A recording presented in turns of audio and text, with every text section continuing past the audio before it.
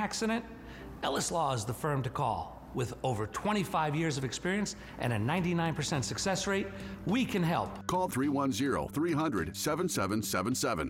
The ice cream vending machine coming soon to a mall or airport near you. See how it dispenses the perfect frozen treat in seconds. In TechSmart. Wednesday at 5 a.m.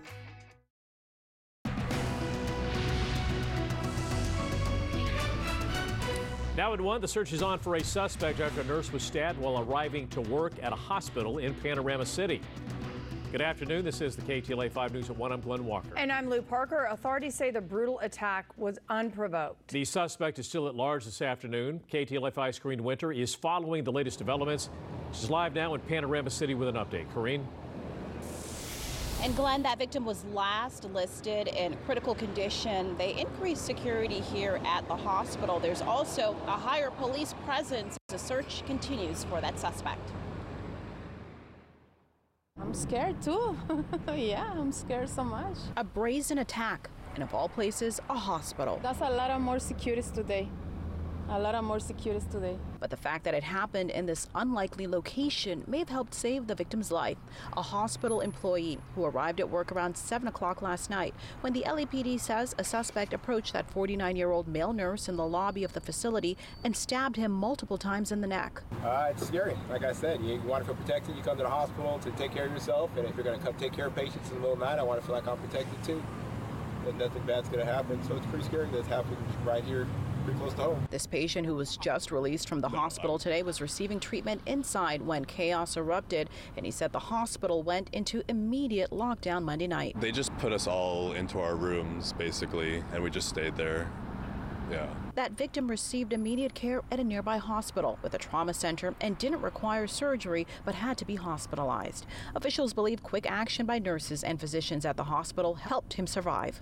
The LAPD believes that suspect may be a transient who lives nearby at a homeless encampment. He was last seen by a witness running along Willis Avenue and is described as being 40 to 50 years old, about 140 pounds, and has salt and pepper beard and a mustache.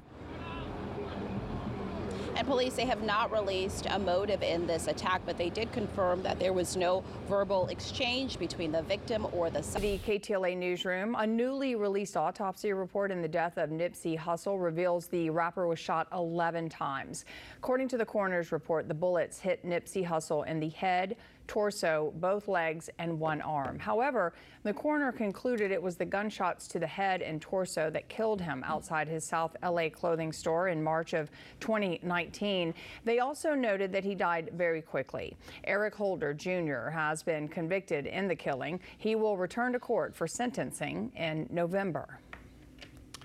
We have new details on the suspect who attempted to sexually assault a teenage girl inside of a grocery store. Deputies now say that 38-year-old Stephen Magdaleno is the suspect who tried to sexually assault a 16-year-old girl inside a Stater Brothers in Whittier. The store is located near Bulberry Drive and Mills Avenue. Deputies say around 2 o'clock Sunday afternoon, Magdaleno stalked the teenage girl and followed her into the restroom. He allegedly locked the door and attempted to sexually assault her. Workers heard her scream and called 911.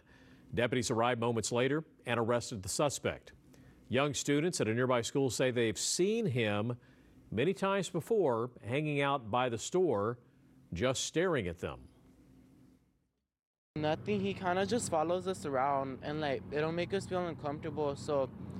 And we like to go out a lot, so we should be able to go out and not worry about people like this. My daughters are older, but they're very alert. They've always been brought up that way because their dad was real protective. Deputies say the suspect has a lengthy criminal record and could possibly be mentally ill. His bail has been set at $250,000. The search is on for 2 men who ambushed a T-Mobile store in the city of Orange, stealing thousands of dollars worth of merchandise. Frightened bystanders recorded part of that ordeal. KTLA 5's Alina Bobian has more. Hi, well, someone at the store says this happens every time a new iPhone hits the market. They believe they got away with about $4,000 worth of merchandise. And the worst part in all this is that the employees and customers, they were inside the store at the time. Now take a look right here behind